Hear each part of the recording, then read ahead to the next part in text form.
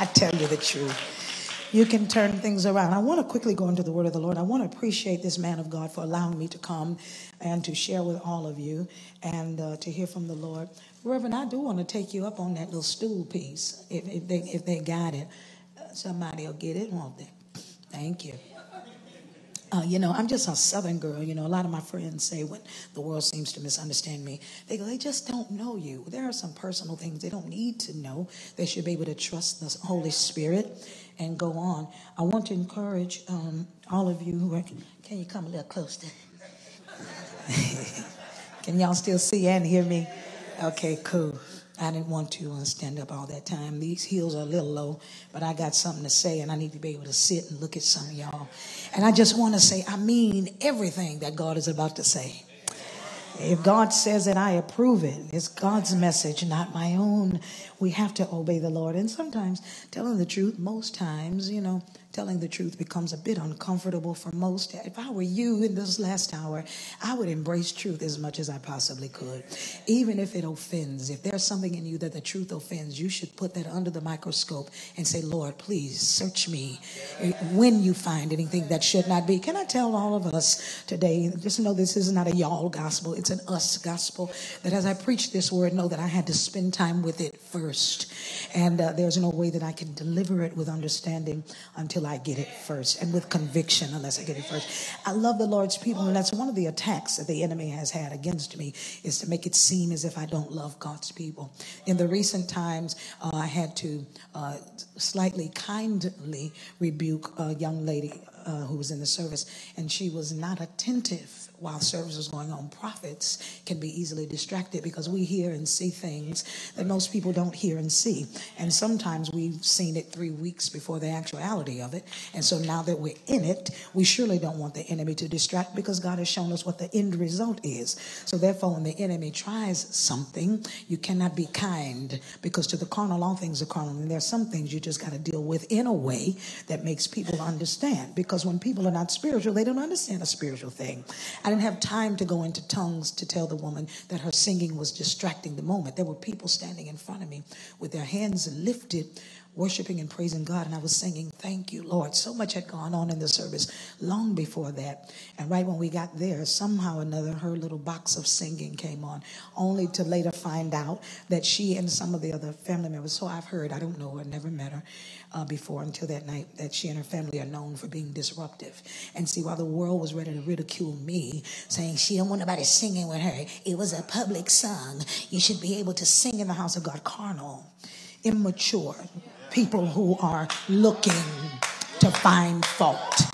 And so that's the kind of stuff you have to just kind of see and don't see. I've learned, I feel like running. The Holy Ghost get on you. I feel like running. The Lord has allowed me now to graduate and mature, that when I hear negativity, you know what I hear it saying to me? Help.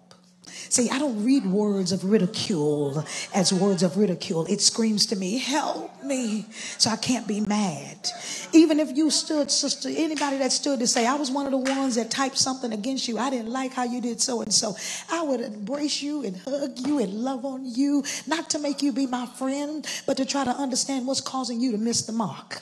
I'm not judging you. I'm observing your inconsistencies of holiness, because holiness knows holiness. When you live in carnality, you're going to hear all things carnal. To the carnal, all things are carnal, and to the spiritual, all things are spiritual. And so come to find out that she and her family are disruptive people and have had to be escorted out of places and all that type of thing. But she was just one of the many people. And it was a distraction to the atmosphere. And I was trying to be nice and tell them, honey, you got a mask on, let it work for you. My God, pull it tighter, do something to muffle whatever that is coming out of you, because it's not helping the atmosphere. You're a distraction. So hush. When I was growing up, the older saints, they were not that kind. They told you to shut up and get out. Don't say another word, and call you out your name and have somebody escort you out, and the church would go up in a blaze. But we've come now to an hour that wants to be controlled by feelings. People are trying to give instruction, have not lived long enough to even spell it right. And we are bowing to Baal. Come on, church. And that's why if you're going to be attached to a prophet, now I got to talk to the people I came for. If you're going to be attached to a prophet, you got to learn to teach yourself how to hear, see, and understand at a different type of level, and not walk that you are self-judging yourself because you don't measure up. No, if you play it safe, you never tried to compare yourself to the prophetic. Don't ever do that. Don't ever do that. If you're prophetic, be prophetic. The prophets know prophets. But when you're not a prophet and you know you don't walk in that type of anointing, and you begin to compare who you think you are or think you should be to that, there becomes dissension, and then you get an attitude, and you go to showing up to church late, and then you go to trying to research stuff, and then you try to fight it. Don't you understand that when you fight against whatever belongs to God, God will replace it 10 times better than what you thought you could bring to the table? We're in an hour now that God is eliminating these so-called pseudo worship people, spot holders. Let me get into the word. But the Lord ain't studying y'all. Y'all better grow up and get out of the way before the Lord silences you in a way that you never thought that he would. This is an hour that God is bringing obedient people to the front because it's necessary for the obedient to be heard. And he's bringing the trusted to the front. Who are the trusted? The ones who can go through and still smile. The ones who can be talked about and still be okay. The ones who knows that you lied on them and still hug you when they see you and not be a hypocrite. Don't mind telling you, I know you don't like me. I didn't hear that you didn't. I discern that you don't like me.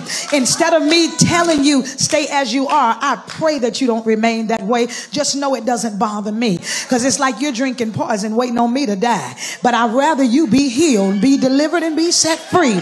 I don't mean any harm. I'm just not thinking about you. And I wish you would grow up out of that, because I'm not paying you any mind. Okay, let's go to the scripture. The power of godly practice. Say the power of godly practices. Say it again. The power of godly practices. What does y'all church say? So I'm going to be looking at all you consortium wearers. Especially, let me tell you why. You all have one of the greatest opportunities, but also a very dangerous place to live in, because you are not going to be able to act like you're going along. It cannot be an act. Oh, hallelujah to God. Because you will get your life and your soul in trouble if you do that. It will be very dangerous for you to try to walk close to the fire and not every once in a while enjoy your burn.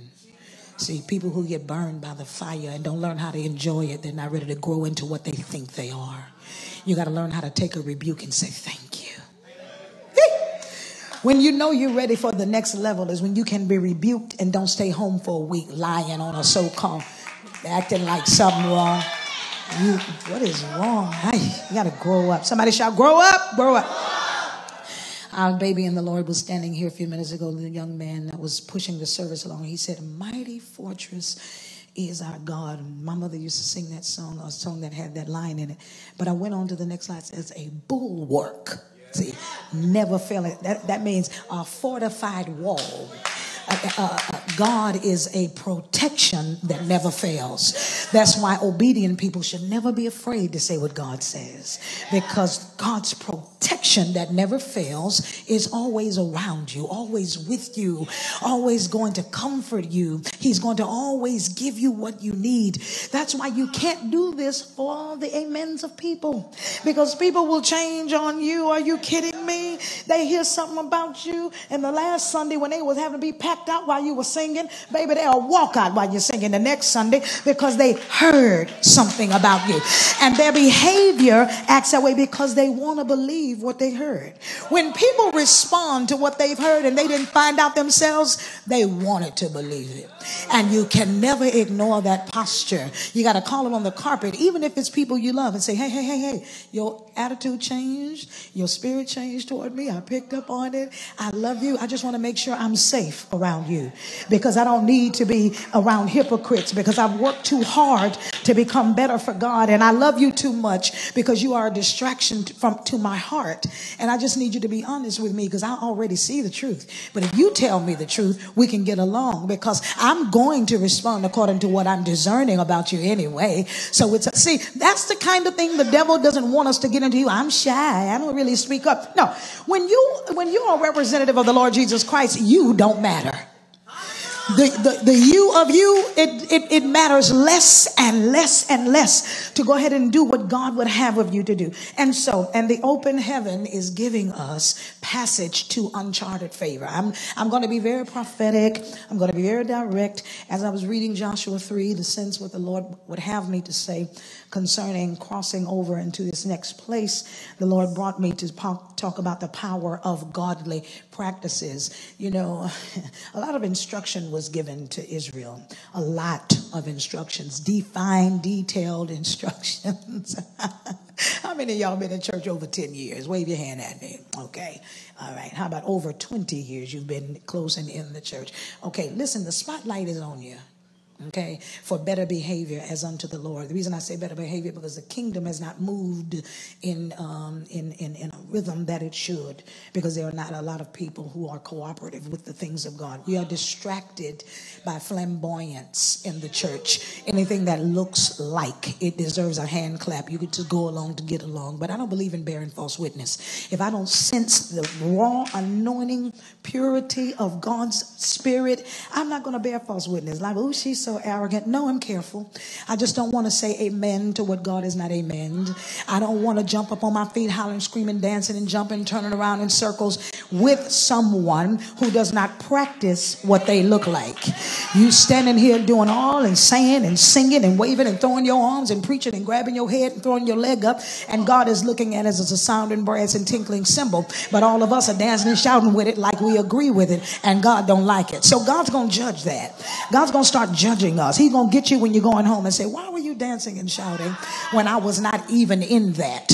Why were you endorsing what I frown on? See, God is tired of us doing stuff in antics. We can't do nothing until we get somebody's, approval. We don't feel like we're moving forward. Now, listen, I don't blame you wholeheartedly for that, because there have been some practices in leadership for hundreds of years that required that, especially in the black culture church. There are a lot of insecure people with a lot of gifts who have needed responses and will fuss you. Come on and give God praise. Standing there like you crazy. Come on, give it. I'm not crazy. I'm confused as to why you think I can't discern what you are not. I'm not stupid. I'm staring at you trying to see why you think I'm stupid enough to endorse you.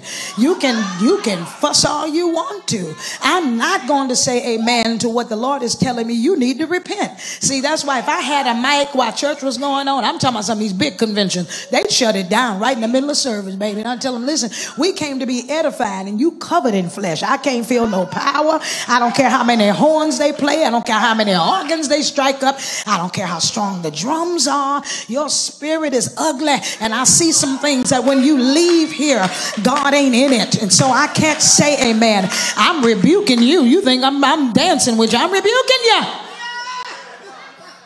And the open heaven is giving us passage to uncharted favor. Somebody say uncharted favor.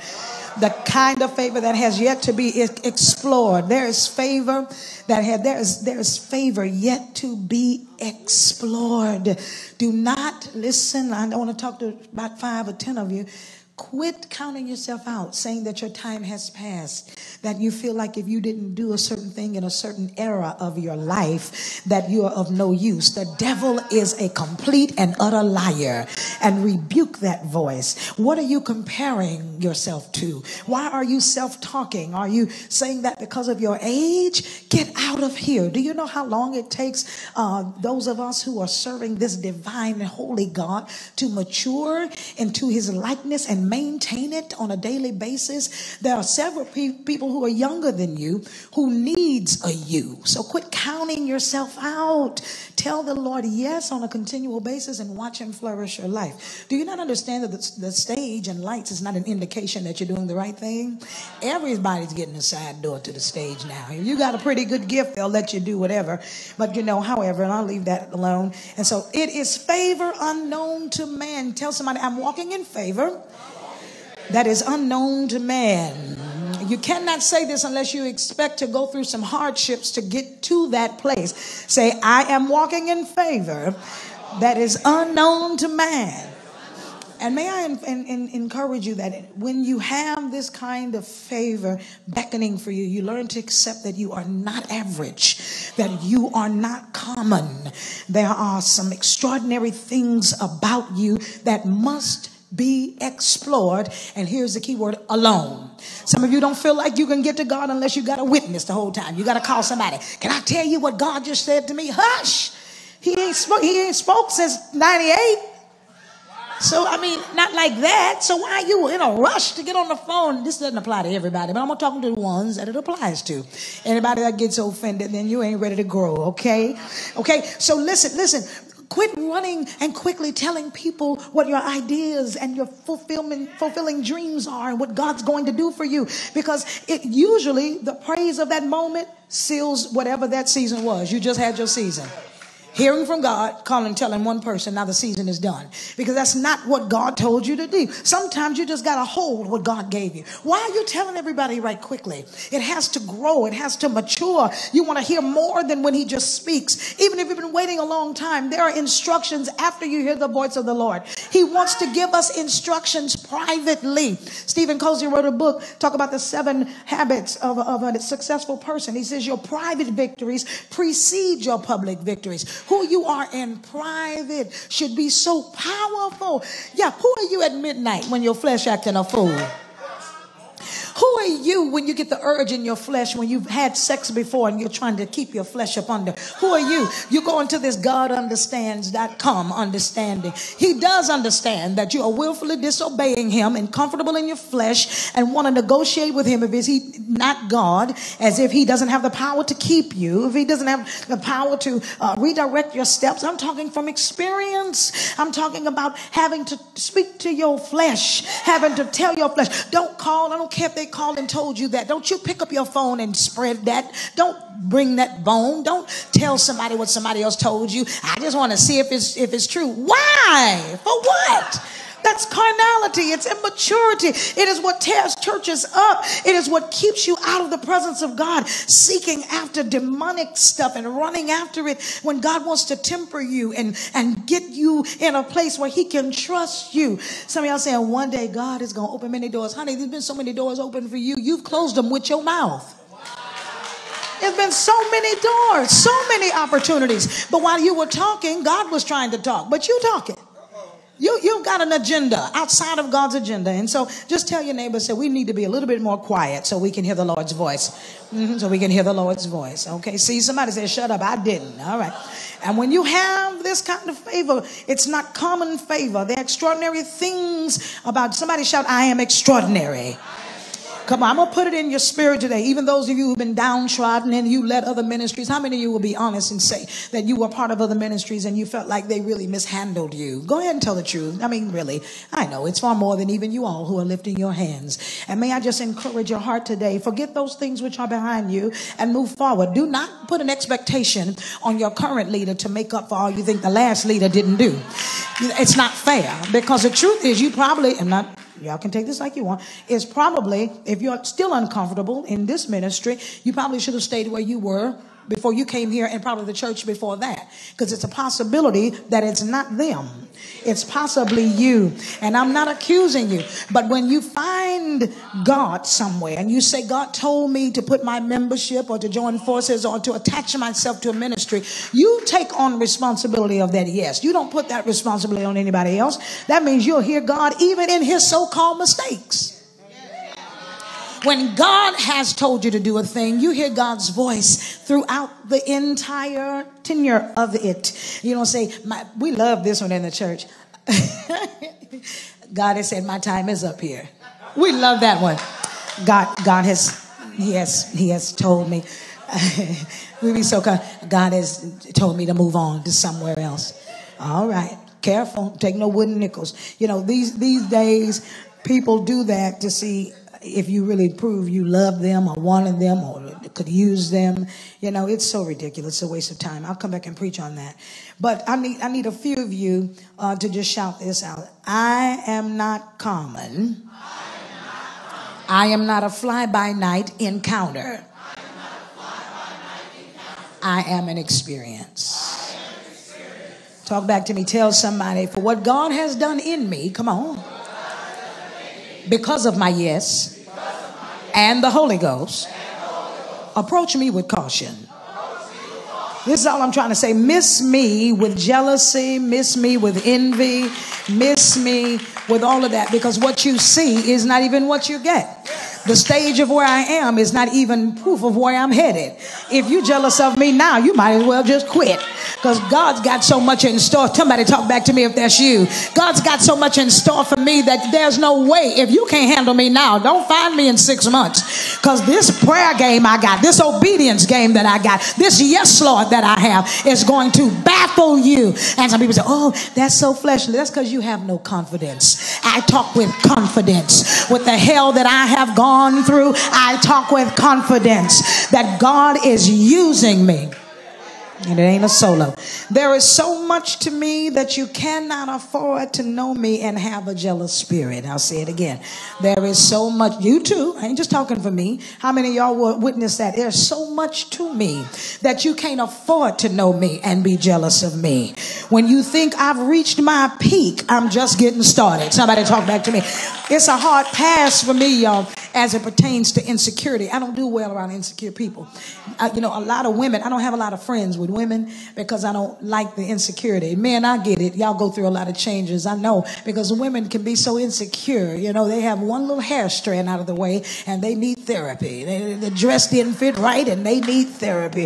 And that's the reason a lot of women are just not my friends. I hang out with a lot of men because they are strong and they're opposite of me. And I like the contrast in conversation. And that's just my preference. But sometimes a lot of women, they get in their feelings too fast. What is it, honey? It's some more shoes like the ones I got on. I don't know about these, but do your best, Anyway, I'm just getting started. It's a hard pass, y'all, as it pertains to insecurity, because you know what insecurity says? Insecurity says not only do you struggle with your own God-given greatness, you're about to waste my time trying to get me to babysit your delayed yes. I said, not only is it that you struggle with your own God-given greatness, but you're about to try to get me to babysit your delayed yes. I cannot modify or stop my obedience to God to adjust myself to your disobedience. I thought you was my friend. A friend loveth at all times, but I don't have to tolerate your disobedience. I'm scared to be around people who are disobedient. You're going to make me miss God hanging out with you with your delayed yes. You're too busy complaining about what the people didn't do. They didn't like my ministry at so-and-so's church, so I just went somewhere else. Quit talking about that. Grow up. If they didn't like it, figure out some kind of way why somebody didn't like it. Pray about it. Forgive them. Forgive yourself. Ask the Lord to show you yourself through his word. Grow so you can be an asset to the body of Christ. Am I talking good to anybody? The spiritual clock is ticking. That's why people like me, God has to trust to say the things that I say. Our spiritual clocks are ticking fast, and we are in the hour of productivity. I must become less acquainted with inconsistencies and laziness. See, that's the mindset of the obedient. God, help me to not be lazy today. Help me to not be inconsistent. Help me to keep my word with you before I try to prove who I am to somebody. See, when you're walking in the isness of God, you don't need nobody to give you clarity about who you are. When you're in the isness of God, you don't need anybody to pat you on the back and say, you're doing a good job, because it's draining to people who are on the move for God. It takes from their study time, their prayer time, their lifetime, their family time. When you always need an opinion about what you say you're doing for God. Why do you need an opinion about what you say you're doing for God? If it is as unto God, you don't need anybody's opinion. You are already content with that. I heard the voice of God. I'm obeying the voice of God. I'm doing what God says for me to do, and I'm going to move in faith. Not call and get on. Hey, what you think about this? Stop it. Stop it. And I say you got to get the counsel of 2 or 3. Stop. Learn the scripture. Understand what that applies to. We are going through so many different changes, delaying kingdom business because we have these old school religious antics waiting for some type of development to come out of it. But I believe in being kingdomized. Find out what the kingdom is really all about and get rid of religion, the habits of the old way of church. And can I say this to all of us, and I include us. Did I say us? Baby in the glasses, you heard me say us, didn't I? So they ain't going to say I said them. Let me tell you something about us. We are so drawn to the dysfunctions in church, and a lot of us are drawn to it for many reasons. We love the people that are slow doing it, and we tolerate it. We are drawn to dysfunctions in church because sometimes, we glad that they're delayed, because we ain't doing everything we're supposed to do. Let me tell the truth. And then some of us like to hear the complaints because it's just fun to hear. Our flesh likes to hear it, so we can spread it. I'm talking about religious behavior. I'm talking about carnal behavior that is enmity to God. Can I tell you something as simple as getting on the phone and say, I didn't say this, but I heard God says you're my enemy. It's in that moment when you pick up your phones or your tablets and you begin to type against people who come in the name of the Lord. Yes, I must come down this street, even if you don't like what they said. But when you type it, that's your way of saying, I'm God's enemy. Let me get started. Yeah, because it's carnal. It does not breed helpfulness. It does not say love. It does not say, you know what it really says? It says, I think so low of myself that this is the best I can do. Is talk negatively about somebody whose name is being called. So if I get on the bandwagon of dogging them out, I am somebody. I think not. If you would focus on what God really made you to be and quit hating. Don't you know that people come to church just because they heard I'm going to speak so they can go back and say, and she did this and did that. It used to come a time, brother, I used to see phones up and I said, oh no, y'all put them down. Keep them up high. Turn the bright light on now. Yeah. Oh God, yes. Make sure you got the new version of whatever, iPhone, earphone, earphone, Apple phone, jellyfish phone, whatever phone you need. Turn that thing on and you get a good angle, honey. Because I mean everything I say. Because it's coming from a place of purity and love and understanding. Who wakes up trying to offend the church? See how a lot of people need to grow up? We all are human. Which I want us to be, because we call the name of Jesus that we're not human. You got to, okay, you don't think you don't think we human because we ignore the stuff you say. You don't think I've come to church and wanted to roundhouse kick some people in the mouth? I have before. I have wanted to do it. I even did it sometime when I was younger. I did that. The Lord has brought me out. James, I was a mess, They talk about me, honey, I'd pull up. You know how to say pull up? I was born in 1972. Ain't no shade here. I mean what I say. You understand? I don't know nothing about no shade. What, are we talking about a tree? What are we doing? But you talking about, oh, she's so shady. No, I'm intentional. You just don't like my words. And so we got to become less acquainted with inconsistencies and laziness because my heaven is open. Somebody shout, my heaven is open. And at this point of our lives, we got to only give valuable time to people who are ready to receive from God everything prayed and waited for that's been permitted by God. Anything else could jeopardize my harvest. Look at 2 or 3 people and say, please, do not jeopardize my harvest. I need y'all to find y'all's church friends and look on cross and look next to you wherever they are and say, please do not jeopardize my harvest. If you don't want to do it now, make sure you do it. Text them and tell them, don't jeopardize my harvest. I've been waiting, I've been praying, I've been fasting. Now listen, those of you who are not living a holy life, you shouldn't have that high of expectation. Now, calm down, really. I don't know why God won't be good to me. Stop lying. You know why God won't be good to you. As much as you lie and keep up mess and come on, let's tell the truth. Come on, let's be fair with God. Don't try to make God into some pseudo abracadabra magician. Let's not do that. The truth of the matter, he said, when your ways please me. Is it in there? Have you read it? He said, I'll give you, hallelujah, the desires of your heart. I will give it to you. But there's a prerequisite. Your ways got to please me. You can't go. Who comes to church, gathers information, leaves church and becomes negative? That's somebody who is dealing with a spiritual sickness. That's a spiritual cancer. When you come to church for that, you got some low self-esteem issues. You got some critical mind issues going on, because how dare you come into where a prophet is? The prophetic anointing is flowing, that you're in the house of God where God's spirit is supposed to be, and you dare be intentional about being negative and gathering information to be against. You don't like you. God, you don't like you, because I ain't bothered. So y'all quiet. Y'all make me worried now. Don't make me worry. Y'all still quiet? Y'all still won't say amen? Oh, okay. I'm helping. Oh, okay. We all share in this great leader that is well equipped for king. Now hold on. Hold on, because it's going to be beyond claps. Thank you. Thank you. That was so nice. I might need them in a minute. But listen, we all share in this leader, in knowing him, knowing of him, that is well equipped for kingdom business. And he's an accomplished, equipped leader. And he's capable. He's mature. But every accomplished and equipped leader needs capable, mature followers. That's what a clap was supposed to be, wasn't it? Every leader need capable, mature followers. Those who come in church doors slowly, and I ain't been in church my whole life, and I'm just learning. Baby, learn from the people that are around you. That's why other people have joined the ministry besides you, that's been here before you got here.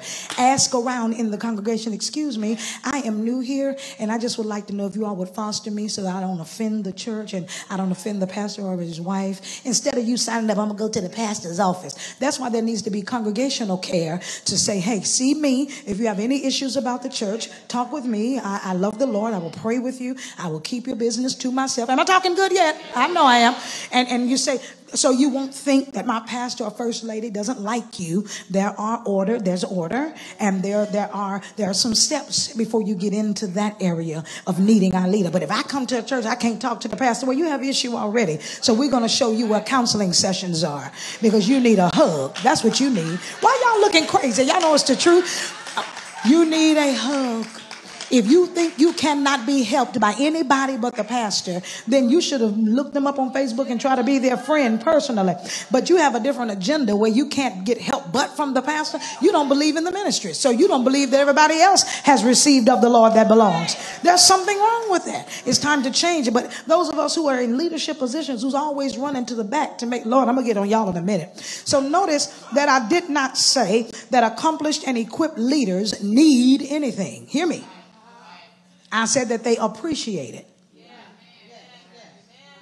That should help those of you who say, I know if I remove myself from this ministry, honey, they gonna have a problem. I want to say, any musician, I don't know any of y'all, I don't talk to the pastor. We're prophets. You know, prophets, we don't talk details because we need to be clear when we come to church. I don't need nobody to give me a heads up about nothing. God tells me more than what I'll be willing to know. And so sometimes I be hearing stuff like I'm hearing right now, and I have to close my eyes because it ain't time for me to say it. And when I'm looking down, it's because I'm trying to delay God's voice with some things. And I'm just obey him in a minute. And some of y'all might have to leave early, but we're going to try to do the best we can.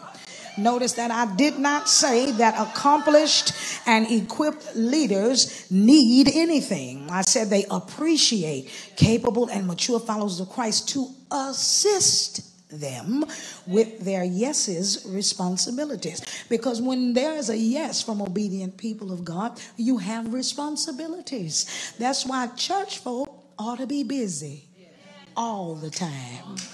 The churches of the Lord all over the world are too empty for us to be not busy. For the Lord. Musicians, there should be a conversation with other musicians locally and abroad. And don't just talk about getting together to gig. You ought to say, hey man, we had this conference. I just kind of want to put some people in mind for the next 6 months, just in case the man or woman of God has something to do in ministry. And I want to see who these people are. I'll visit their churches and kind of look at their character and see if these are people that I could recommend just in case I'm not able to be there. See, that's church business. That's being busy for the Lord, making you a Rolodex of people who are in hospitality. You look up how does Disney train their staff? How does Neiman Marcus train their staff? Look up successful companies. What is the training method of that? Y'all know Reverend likes to dress. Some of y'all who are so-called close to him ought to be looking for sales at Neiman. You know how he like to do it. Instead of being jealous, I found something just your size. I'm going to pull it to the side. See, that's when you care. That's a part of his nature. You should care about that, because the other 98%, he's asking God about something concerning you. But when you consider leadership, when you consider the body of Christ and the business of Christ, you make God your business every day. Even on your job, everything about your job says, God, what can I do to bless the house of God? What can I do? Not to prove any points. What can I do to make sure the woman of God is not offended by me? God, give me sensitivity. Tell me if I need to speak to her this Sunday or just give her a note. Tell me, Lord, if I need to hug her or even if I need to wave at the kids. See, maturity. Help me how to be sensitive. God, help me not to be so needy when I come to church that I just got to have my hug. It was a woman. I was doing a workshop, and I was there for 3 days. The first day, James, she come up to me, I got to have my hug. I said, okay, here you go. Boom, got it. Second night, I got to have my hug. Okay, I'm a guest.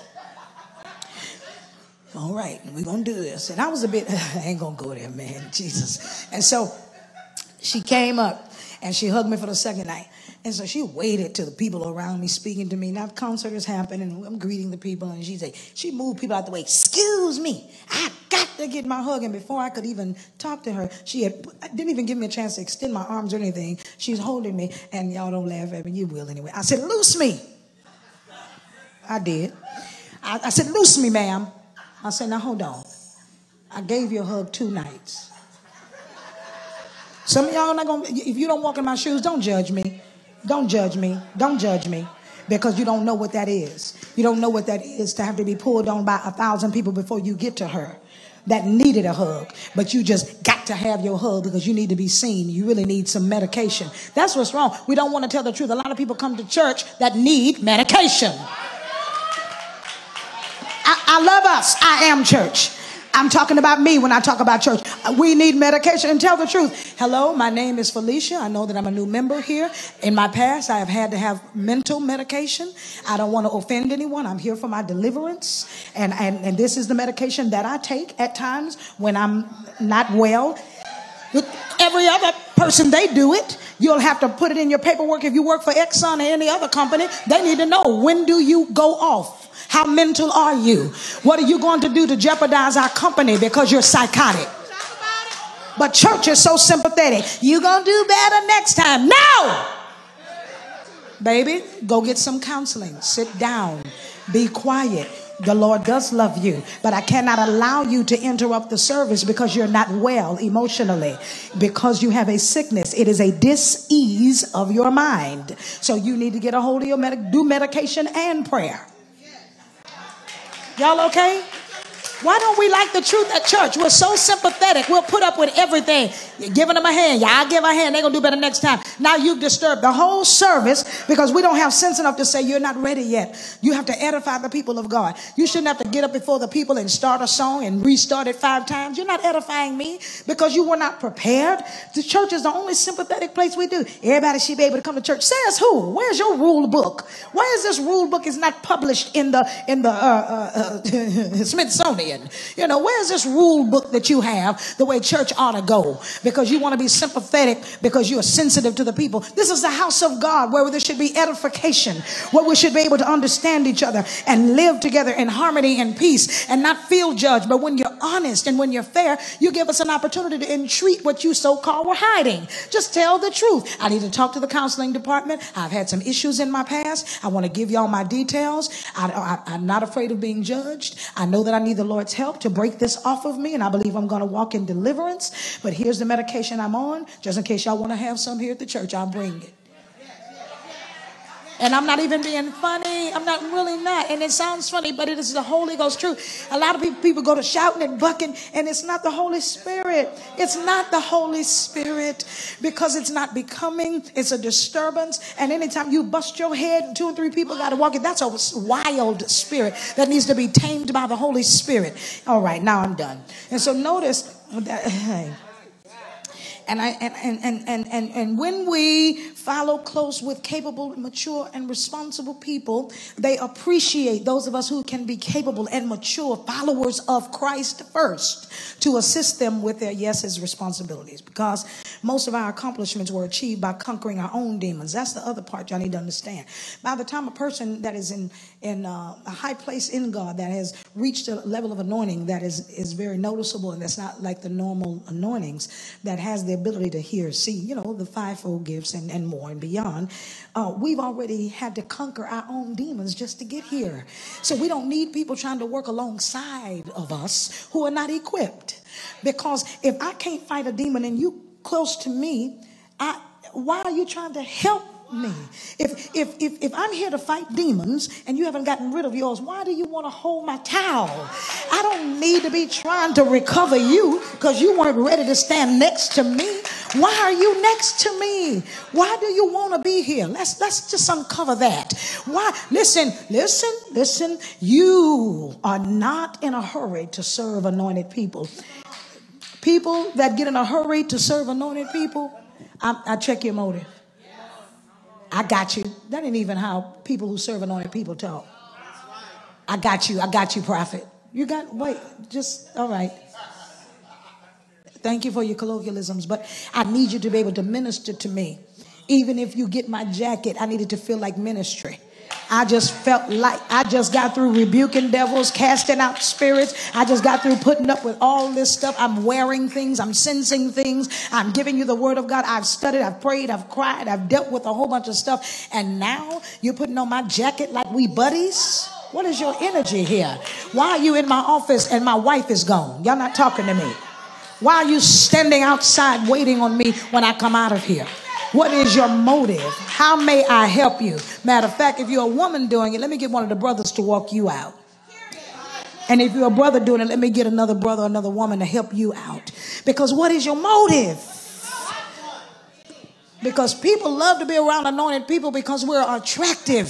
The anointing of God is attractive. Everything we do, say, be, are is attractive. So it draws everything and everybody. But just because we don't embrace you, that mean it made you any less than who you believe you are. It's just that you're not ready for me. I hope so, my darling. I really do. And so our yes is the kind of yes that has required every part of our lives that we were trying to keep even for ourselves. I'm talking about prophets and leaders. How many of y'all have the prophetic gift and you know that? By show of hands. Oh, I'm praying for you. I tell you the truth. We go through it, don't we? We hear it when we don't want to hear it. We endure it when we don't want to endure. Where were the other prophets? We have to smile when everybody else is sad. We have to keep our heads lifted. We have to hear God when it feels like he's nowhere nearby. We have to leave early when everybody is staying late. We've got to sit in the car even when we get home 4 hours after we've got through preaching. We can't go to bed at the hotel even after we've been out of town. We got to still cry and pray and get that spirit off of us that we cast it out of the woman that couldn't walk, but she started walking and we laid hands on them, and now we got to get rid of all of that. Why do you want to be our buddy? It's going to make us have our ears open at all times, and we're going to seem snappy and strange and weird because our humanness has been taken over by the things of God. We can't be human when you want us to be human. We're sitting in a divine place. I just said something funny. Why you didn't laugh, prophet? Because I'm sitting here meditating. There's a call I'm going to get in 3 hours that I must be prepared for. All right. I came here for the prophet, so I hope y'all get something too. And so our yes is the kind of yes that has required every part of our lives that we were trying to keep for ourselves. So when you run into the busybody, complaining and immature, your yesness then begins to look to and for the whosoever will crew, because evidently they get it because the so-called my leader needs me mindset that never shows up on time for the hard stuff, but signs up for the where are we eating hour and when are we going to get more common program. Somebody shout, we must be skilled. Must be skilled. Listen, in this next go round for the man of God, I hope the prophets are praying for me. We're the prayer warriors. See, some of y'all get bored with this kind of teaching because it's too detailed in your life. Some of y'all go to looking on your phone and playing games. Y'all don't want to hear this kind of teaching because you don't want to put that mess under arrest that you're comfortable with. Too many church people like the devils that they dance with, and they don't want spiritual people to see through it. Y'all like y'all's devils. You like coming to church with them. You like being a hindrance because you like you. But God's uncovering you in the house of God. The Bible says judgment's going to begin at the house of God first. Judgment is hidden in this house. Y'all don't see how many people dying? Y'all all right? I see them. Y'all know y'all see them too. They're dropping. They're leaving the earth because God is making room for people who have stood the test of time like myself. They ain't got to like me, but I'm still coming. I'm still here. Anyway, that's just me being me. Y'all all right? Good. Somebody shout, we must be skilled. Proverbs 22:29 says, do you see a man skilled in his work? He will stand before kings. He will not stand before obscure men. Here it is in the Message Bible. Observe people who are good at their work. Skilled workers are always in demand and admired. They don't take a back seat to anyone. I told you about Stephen Covey, the 7 habits of highly effective people. And in this book, saints of God, he reveals truths that should make any believer who is conditioning themselves not to just be changed, but to help create great change, to help create shift in someone else's life. The way you know you've grown past one level to another is when you have a desire to help somebody else get there. The way you know you still stuck in a place where you thought you grew out of is when you're still walking around with jealousy.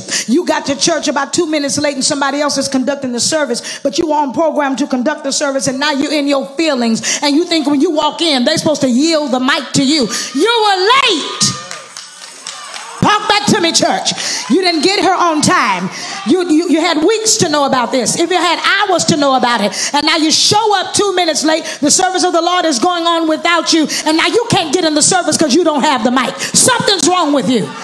If I was your pastor, I'd put you on probation for 6 months. You don't have no attitude coming to the house of God. You better come in dancing just as hard and loud as you would have when you had the mic. Some of y'all can't get free until you got the microphone in your hand. And then you sounding brass and tinkling cymbal. There's nothing coming out of it. Nobody's being redeemed. Nobody's being renewed. Nobody's being regenerated. Nobody feels like they're a part of the kingdom. But you want somebody to clap for you. That's called dysfunction. That's called immaturity. That's called inconsistencies in God's word. That calls I'm proving that I don't have a prayer life. That's what that's called. And so, see, y'all made me get up. Let me sit back down. And so in this book, he reveals some truths that should make any of us look about how we condition ourselves to shift things. One of the things in this book that caught my attention, he said about our victories in our personal development. How many of you work on yourselves away from the church? Tell the truth. How many of you really, when you go home, Lord, did I do that right? Father, that you wake up, Father, did I say that right? Is there anybody that I offended that I need to say I'm sorry to? Father, in the name of Jesus, please condition my heart. Don't let me be so caught up in myself that I ignored if I hurt somebody. Lord, disturb my spirit if I didn't do right. God, please temper my attitude. Change me, oh God. God, show me who I need to say I'm sorry to. Help me to go to them first. Lord, let me find their telephone number. That's when you really want to please God. When you want to please God, you're not at peace with hurting people. You're not at peace with offending people. You're not at peace when you don't support other people. This baby that was standing there when y'all was clapping slightly, he called my name. Tell me your name, my love. Elder. Huh? Oh, Lord, your face says Grundy. What's wrong with me? And so my friend, that's his son. Grundy was up and he was talking and he says, come on, give Pastor Kim Burrell. And it was light claps. And he went into, oh, come on, come on. I almost wanted to tell you, baby, don't even say nothing else. They don't mean no harm and I don't hear it. I'm good. I don't need nobody to clap for me. God claps for me. All of heaven claps for me. I don't have to hear hand claps in flesh. When I obey God, I hear heaven a resounding sound. That's why, listen, I don't need to hear anybody approve. My mother used to say, you quit smiling in the face of people that everybody just say, oh, you did a good job. She said, consider the source. Everybody that's telling you that you're doing a great job, consider who they are first. Because if somebody that's demon possessed is telling you you're doing a great job, you need to check your job. Ain't it good? So I began to recall the somewhat obvious, needy, desperate, impatient characteristics that some of us have when it comes to desiring public recognition, whether it be out of front or assisting the out front. We have a desire for public recognition. For what? If you're not consistent with pleasing God in private, why do you want public recognition? If that's you prowling in the streets and you dialed up in Hollywood Boulevard when you need to be on your face praying, why do you want somebody to clap for you? Stop this. Stop trying to put a demand on praise from me when you should have been giving praise to God. You somewhere being dirty and you,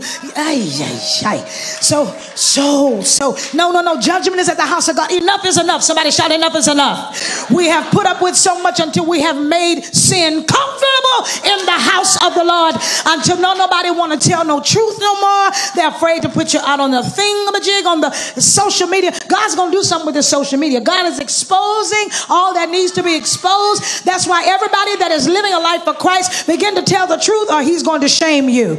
Tell the truth, be the truth, act the truth, know the truth. He said, you shall know it. Talk back to me. And the truth shall what? Make you. Somebody shout, I'm free. I'm free. So I began to recall all of this stuff. People needing public recognition and trying to help the out front. And I was led to Proverbs 16:2, where it reads, all of a man's ways seem innocent to him, but motives, somebody shout motives.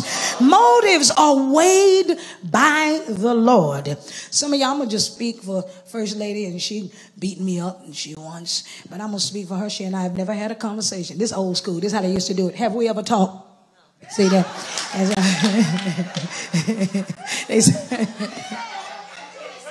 I love us. Ain't it wonderful? Oh, God. Even some of them guys, they were a little off, but, you know, it was fun to watch. You know what I'm saying? They stand there. Have we ever talked, woman of God? Have we ever seen each other, woman of God? Amen. Praise God. Amen. And then they turn their back to him. Have I ever called you, woman of God? To prove it. But I understand some of those antics some of them had to go through, and because so many doubters sitting right in the house of God. Study what the fivefold ministry is. Study about the preacher, the teacher, the prophet. Study, and you'll understand it better when you come to the house of God and not be so judgmental. I don't know why some of us who have not walked a day in the shoes of those who operate in the fivefold ministry, that we're so judgmental. Who makes you qualified to judge what they're doing or not doing? And so 1 Samuel chapter 16, Saul is still on the throne, and Samuel anoints David and Israel's next king as Israel's next king. Young David conquers Goliath, establishes friendship with Jonathan, y'all know it, and begins his escape route away from Saul's jealous, homicidal attempts. Then Samuel then hears from God concerning David, but becomes weary because of how things seemed to look. That's why y'all cannot sit next to people who doubt themselves. If you're really trying to do something for the Lord, you're going to have to tell those people who talk negatively and talk down and don't believe in themselves. You're going to say, listen, cheer up, my sister, cheer up, my brother. I'm really striving to hear from the Lord, and I love you so much that I care about you. But every time we talk, you're so negative, and it's always opposite of what God wants. And I don't want to hurt our friendship, and I'm doing my best to try not to break up our conversation, but I want to hear from God, and every time I talk to you, you bring me down. Y'all, you got to protect your spirit. You got to protect your gift, because the enemy is going to try to block you from entering into a season at a certain amount of time and at the right time, and you'll be still trying to babysit people who are not ready. And so he tells God, how can I do what you're asking of me when things look like they're already in place? And God says, don't consider his appearance or his house. He's talking to David. For I have rejected him. May I remind you, people of God, that man looks where? On the outward appearance, but God is what? Y'all sure y'all know that? He is looking at the heart of the matter. Verse 7 says, Jesse paraded Abinadab and Shammah in front of Samuel. But each time God said, neither has the Lord chosen this one. Jesse brought 4 more sons forward, but none of them were chosen either. The problem is that Samuel is relying on his human sense of vision, which will never suffice for the work of our God. Listen, if you are chasing after leadership to sanction your undeveloped gift, it is unfair to keep trying to remind who's in leadership of how great you are. It's unfair. It is tiring. When you are what God requires, your leader will be calling for you. You won't have to be trying to call your leader to see if they see who you are. They'll be reaching for you because it's a help to them. Samuel had even referred to himself as a seer. But as 1 Samuel 16:3 emphasizes, Samuel's job was not so much as to see as it was to just listen. Remember, you shall anoint for me the one whom I name to you. When pastor is choosing, if that's the case, if he's choosing depending on conferences or whatever to do whatever, just because you did the last 3 and he didn't ask you to do it, are you really in your feelings? Let me talk real to some of you. Just because he didn't want you to park the cars this conference, you got a problem? Just because he don't want you to serve in hospitality this particular conference, now there's an issue? Now you're asking around, did I offend?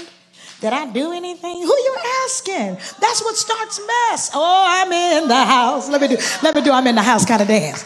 I'm in the, don't give me no music. Okay, thank you. The message is rather clear. When dealing with matters of God's actions and when you trust the man of God to give you a word, why can't you trust him to tell you he don't need you this conference? Now you can stand there, speak Holy Ghost when they come talking in your life and telling what thus said the Lord. But the moment that they tell you without warning, it's not needed this conference and I'll get back with you, you have issue. See, now I check you. I got to check your motive now. See, the mature saint says, no problem, Pastor. If you need me, I'm around. Whatever you need. Thank God for all the years I've served. I'll be right here if you change your mind. Thank you, Pastor. That's a good attitude. The reason I call First Lady is because there are things that she senses that she cannot say. And when she gets quiet and her countenance changes, some of you women ought to be looking at her countenance instead of trying to compare it to yours. Made me straighten my dress out. She lives with the voice. She serves the voice of the house. She's his wife. She's his oneness. It doesn't matter what you think. It doesn't matter how you feel. But when her countenance changes and she gets quiet, she's in protection mode. She got a watch on the wall. She got a seat. Because she got to know what to deal with when she goes home. So y'all watch how y'all watch her. See, that's all. The message, y'all see that smile she giving me? Say, yes, sir. And so, why are you trying to crank me? I'm not going there. As I'm singing tonight, I'm almost done. So the Apostle Paul, God provides us with a paradigm shift in our thinking. And in terms of our thinking, Paul says, do not conform any longer to the pattern of this world, but be what? Transformed by the renewing of your mind, that you will be able to test and approve what God's will is. His good, pleasing, and perfect will. Romans 12:2. I love that one. Eugene Peterson put it in the Message Bible like this. He just got messy with it, but I like it. He says, don't become so well adjusted to your culture that you fit into it without even thinking. Isn't that good? That's the Message Bible. Romans 12:2. Go back and read it for yourself. See if your Message Bible says it too. He says, don't become so well adjusted to the culture that you fit into it without even thinking. Instead, fix your attention on God. You'll be changed from the inside out. Somebody say inside out. See, I don't want you out unless your inside has been visited. I don't need your out performance unless your inward man has been visited by God. If you don't know how to turn your plate over, I had to get sick. Somebody, oh, Kim done lost so much weight. I went through hell because disobedience was my common thing to do. I travel a lot. I eat late. I got to the rehearsal late. I hadn't eaten all day. We know how this life goes. I had a rehearsal. I had a workshop. And I had to do this. Didn't get to my room till midnight. Well, God got you there in time to pray. Maybe you needed to fast all day. Grundy, welcome back. You better learn how to like this talk. God got good use for you. Peterson interprets it in the Bible, says, don't become so well adjusted to your culture that you fit into it without even thinking.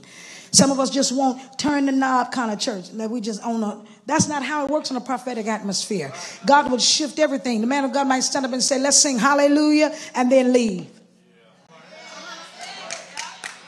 See, the spiritual will get it. You'll go off. You've been singing hallelujah and can't make it past the second verse. When you're tapped into it. No pun intended. We are number one, though. Okay, y'all get that later. Tap into it. And so you'll be changed from the inside out. Readily recognize, people of God, I'm almost done. Readily recognize what he wants from you and quickly respond to it. Somebody just step out on faith and say, God, help me to recognize quickly what you want me to respond to. Can I tell you, people of God, unlike the culture around you and myself, always dragging us down to its level of immaturity, God brings the best out of us, develops well-informed maturity in you. That's still Romans 12:2. In terms of our behavior, Paul says, and we who with unveiled faces all reflect the Lord's glory are being transformed into his likeness with ever increasing glory. Meaning the believer should come to this house every week and it should go higher and higher every week. Midweek service ought to be off the chain. It ought to beat the hype of Sunday. Because this is supposed to be an everyday affair. I'm going to preach this gospel till the day I die. People don't like truth. That's why they're always trying to ridicule me. But I was raised on truth. They didn't let you operate in the house of God unless you were skilled and you said, yes, Lord. They didn't care how young you were. I was 7 years old. And the woman had what's it? When you beat, what is it? A washboard, honey, and she had a broken spoon, and she used to keep that broken spoon, and she would play it. And I went to the altar one night. I was about 7 or 8, and that lady treated me like I was 35 years old. Come on, tell him yes, Lord. But I didn't realize the anointing that I would have to walk in when I got older. That I have to be bold and brave and tell the world, I don't care how you don't like it. I got to say what God told me to say. So at the time, she in my face with a washboard, tell him yes, Lord. Chicka chicka chicka. Clap your hands and give him a yes, Lord. Chicka chicka chicka. Name Sister Cooper, Sister Joan Cooper. She's still alive to this day. Oh, listen, it did not traumatize me because it was our culture. And I knew they wanted the best for us because that was the same Sister Cooper that used to bring us a bag of candy. So when Sister Cooper met me at that altar, if I wasn't going to say yes, Lord, but for nothing but that candy, I was going to give him a yes. She had good candy. It wasn't that old used Halloween old candy. It was fresh. Thank you, Jesus. I'm going to give up my hospital bill. All the hell I've been through. So in terms of our behavior, people of God, listen, Paul says, and we, who with unveiled faces all reflect the Lord's glory. Turn around and say, you should. Come on. We should reflect the Lord's glory.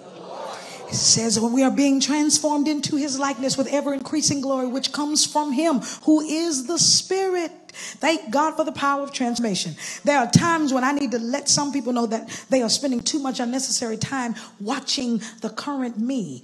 You know, don't mark time with people who want you to stay like you are. I don't like this thing to stay just how you are. And I know how it means, what it means. But for a person who is trying to increase in their faith and walking out of religion, can I just tell you all this? Religion is a dangerous thing. Kingdom is the only way to be, because religious habits will cause you to function in dysfunction comfortably. And so the current me getting too much attention when God is only unveiling my first level, and I'm only in my preliminary phases. It goes to show you how disconnected some of these so-called spiritual people are. Their high-mindedness and hidden impatience with themselves is trying to rush you or me into being something that they wish they could be. There are some people who will push you, oh, you're doing a good job. And y'all watch that. That's why I say you got to consider the source. When you know, how many of y'all believe you really do know yourselves? You know you. You know the good, the bad, the ugly, the good. You know all of that. Come on. You don't need anybody to give you any of that unless God is using someone who is qualified spiritually to give you more insight. But when you know who you are as an individual, you don't need all of that push. Quit wanting that. You got to have an inner wellness. You got to have an inner peace that says, Father, let your will be done in my life. I don't need to get a second guess from anyone. Father, show me what your will is. And so the Lord is up to something incredible in all of our lives. He's speaking his word. He's speaking his truth. He's trying to get something particularly to you. The Lord sent me here to tell those of you, the shirt wearers, the consortium, all of you are members of this church. Can I share something with you? There's an anointing on this leader that will probably have him away from you all for quite some time in the near future. I'm having to say it as a prophet of the Lord because there is anointing that rests on him that has been normally, especially in this hour, hated and rejected, because you all know he's a very exact prophet. And you all know when he speaks what God says, he just says what God says. And he has been kind about it way too long. And God's going to burst him out, even where he is. There are some things he's going to be burst into the kingdom of God in such a way. Because the Lord has given me one word, my babies. He's given me one word for the prophet. He's needed. See, some of us can't be released until we are needed. That's why you got to get comfortable with being quiet and being okay with who you are. I'm just anointed. I don't know why God won't give me a platform. Your platform is when you climb out the bed. Everywhere you go, Washateria is your platform. The grocery store is your platform. Your driveway is your platform. Everywhere you go is your platform. You don't need stage lights and camera, because the truth of the matter is the light illuminates who you are. And some of us still got some things that didn't need to be seen yet. Tell the truth. Tell the truth. And so God's getting ready to do it, man of God. If I'm allowed to just speak about your future to you in front of the people of God who serve you. You have been so faithful to the Lord. In private, the Lord has blessed you. I know we haven't known each other as closely as a lot of other people do, maybe going on 2 years. But it feels as if we've known each other 25 years because we love the same God, almost in the same way. I've got a few more years to catch up with you with the time that you spend in the presence of God. But there are some things that are about to take over your life in such a way that's going to separate you from what has been done, what has been seen. And I'm praying that the atmosphere of this church will begin to understand that they've got to hold on to what they have seen, that maturity will set in, that they will not be like invalids just because you are no longer around as much anymore. The Lord's going to do it to free you, hallelujah, from having to be pulled on so much locally. There are so many people locally who don't really want to embrace who you are in God, but there are some people who are out on the outskirts of the world. I literally saw today a sea of people. He was dressed in white. The man of God was dressed in white with loose clothing, and he was standing in front of a sea of people. And when he lifted his hands, he began to pray, and healing started taking place. What has seemed hard, God's going to release you into a land of easy, where you knew it was supposed to be, where people will be receptive to the voice of God immediately. They will not put up a wall of defense to keep from being exposed by the word of the Lord. But God's going to put you in a rhythm, in a place, in places where it's just going to be easy, that you're going to want to come home just to get a break. And so, Father, I praise you for this man of God. I thank you for every door that is swinging wide open because of his obedience. I thank you for sustaining power. And now I thank you for the amount of money that is connected to it. I thank you for millions. Somebody pull it down in the spirit. Don't be carnal. Pull it down in the spirit. I thank you for millions. I thank you for millions of dollars to do the work of the Lord, to set up schools and churches all over this land. Hey, thank you, dear Lord. Thank you for preparing his mind and his heart for it. I thank you for keeping his body healthy in the name of Jesus. There'll be no COVID. I block it by the power of God. There'll be no illnesses that will hinder the man of God. And now, Lord, I break ties as his sister. I break ties. I cut ties to anything and any people that can be distractions, because his heart has not learned how to tell them no. I break it. I cause them to fall off. I break it. In the precious name of Jesus, I come against it. I sever the neck of the serpent that comes to hinder him. In the name of Jesus Christ, every pseudo relationship, every made up fake relationship that wants to swarm around him and call him dad when they don't even know how to be a good child, I break the relationship. Every secret door, every perverted spirit that wants to come from the side door, I bind it in Jesus' name. I curse it at the root by the power of God. Now I send angels to protect for him, and I send Michael to fight for him in the name of Jesus. Somebody shout, Michael, fight. Somebody say it like this. Say, fight, Michael, fight. Come on, we're sending Michael, the angel Michael, to fight for the man of God, because he's going to be confronted with so many people. I have to say it like God said, demons in the name of so-called big names who don't want to see him coming. I bind it up in the name of Jesus. People that rather call him friend than prophet. People that rather laugh with him than say, yes, Lord. I break relationships that it'll come easy by the power of the Holy Ghost. Now cover him.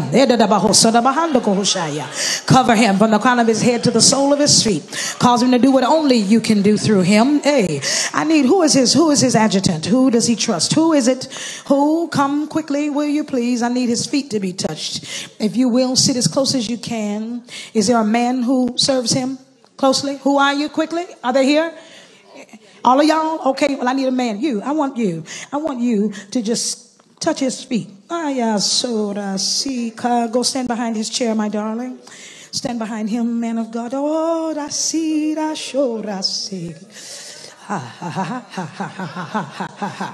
Hey. Father, I praise you. Father, I glorify you. Lord, I honor you for this man of God. I praise you for what he has endured. I praise you for every tear that he's cried, every liquid word that has fallen from his eyes. You've heard it. Hey, I thank you, dear Lord. I honor you for the glory that you have put over his life. Thank you for saying the things that you say that you can only say to him because you trust him like that. Now, Lord, give him the freedom to release it. God, give him the anointing to hurt feelings in your name. We cast down all these high-minded people who want to put him in a box. Hey, we cast it down. We call them and render them powerless in the name of Jesus. This man of God will have to save churches. I know what I hear the Lord say. He'll have to walk into congregations and save churches, salvage them. Hey, bless him and anoint him to do it. In the name of the Lord Jesus, I praise you, dear God. He'll cause forgiveness to come back to houses of God all over the world. Forgiveness. Somebody shall do it, Lord. And Father, we give you praise and glory. Keep this house intact. I need the members to begin to walk around. Just walk around and say, keep our house intact. Keep our house intact, oh God. Cover us by the blood of Jesus. Let no one come in trying to pastor us. Help us to remember the things that the prophet has already spoken. Help us to be consistent. Help us to keep the glory of you in this house. Help us to be anointed. Help us to say what only you say, oh God, in the name of Jesus. Come on, somebody say, help me not to hinder this place. Come on, say, help me not to hinder this house in the name of Jesus. Help me to be the type of congregant that brings peace to his mind in the name of Jesus. Somebody begin to clap your hands and say, it is so. Oh, I need y'all to say it like you have an understanding. It is so. It is so. No weapon. No weapon. No weapon. Hey. No weapon. I said no weapon. I need y'all to clap and shout no weapon. Come on. No weapon formed. No weapon formed. No weapon formed against him shall be able to prosper. And every tongue that rises against him in judgment, you say thou shalt condemn. Thank you, Lord. Thank you, Lord. Thank you for peace to do this work. And it is so by faith. Come on, let's clap our hands and give the Lord the praise. What a mighty God we serve. Let me hear A flat. What a mighty God we serve. I said, what a mighty God we serve. What a mighty God we serve. He's a glorious and wonderful God. Come on, hallelujah. What a mighty God we serve. What a mighty God we serve. Angels bow before him, yes. Heaven and earth adore him. What a mighty God we serve. Oh, Shaya. Ikoto shukoto soto baha. Oh, Baba Sianda Boho Shaya. Odorama Hassan Kusia. What a mighty God we serve. Oh, Shaya. What a loving God we serve. Angels bow before him. Heaven and earth adore him. Oh, what a mighty God we serve. I hear you, Lord. Yes. Y'all know that one. Come on. Yes. Hey. Yes. Everywhere his feet shall tread. Yes. Everywhere his feet shall tread. Yes. Yes. Everywhere he goes, I want them to hear that sound. Yes. When he walks in a building. Yes. Yes.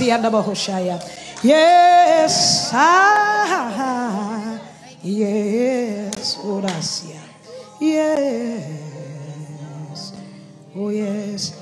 I need every preacher that serves to stand now. I need all the men of God of this church just stand and just look at me. All the brothers, if y'all are here, and just lift your hands. I want to pray over you that the Lord would give you strength and peace and cover you. Whew. Just begin to tell him, say, trust me again, God. Come on, brothers, tell him, trust me again, Lord.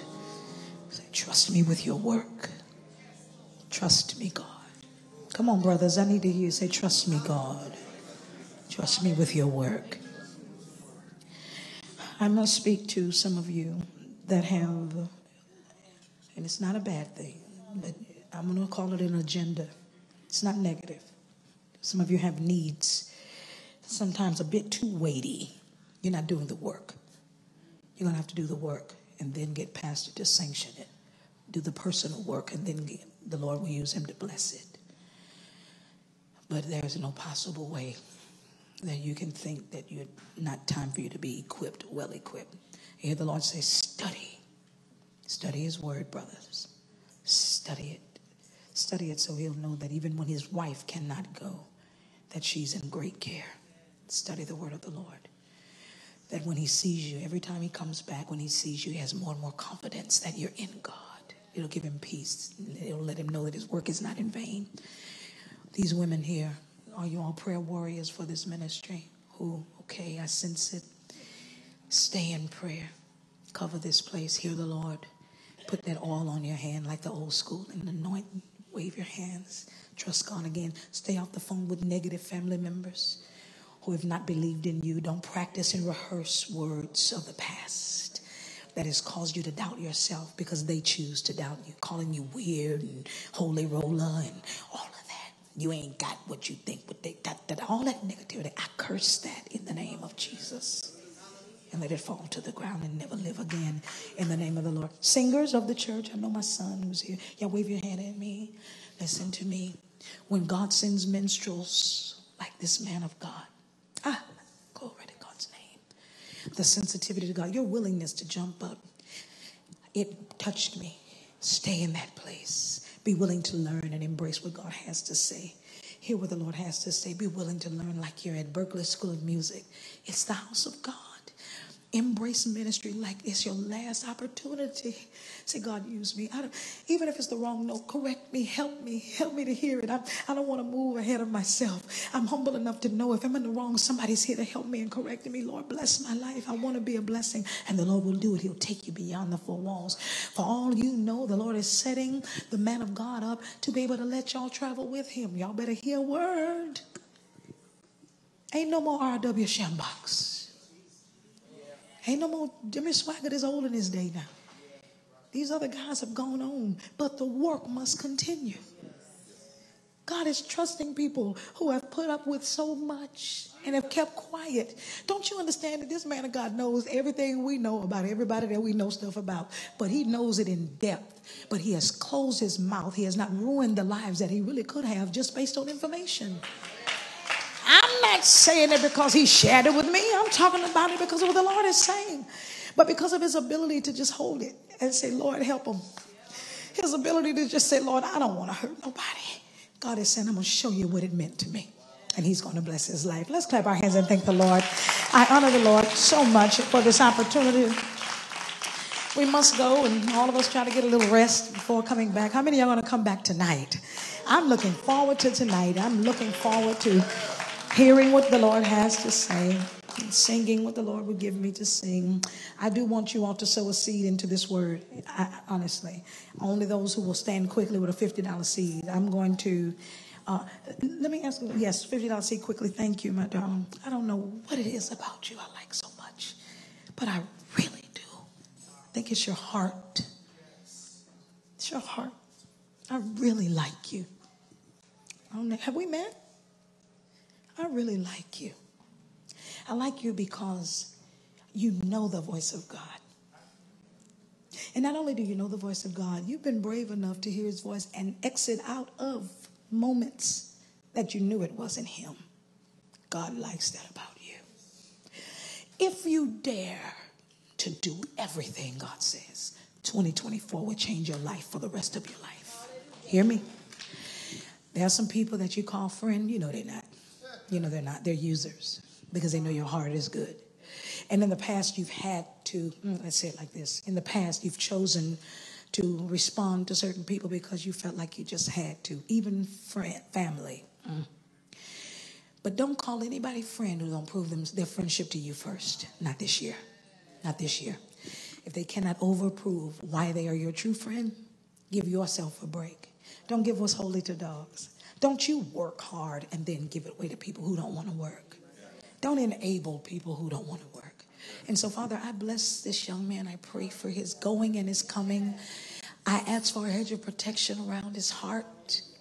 Keep him in the center of your will. Love him like only you can. Show him what real, true love is, God. In you, over in the holiness of you. Show him, Lord. Let him feel your presence. Even over the next 3 days. Okay, the next 3 months. He gonna deal with you. You may wake up. You may go to crying. That's the Holy Spirit. There's nothing wrong with you. There's nothing weird about you. Ain't nobody about to die and you about to get a sign. That's the Holy Ghost weeding out some things to give you rest, to give you peace. I call for peace. I need the church to help me just say peace. in the name of Jesus. And it is so by faith. Amen. Those of you who are standing.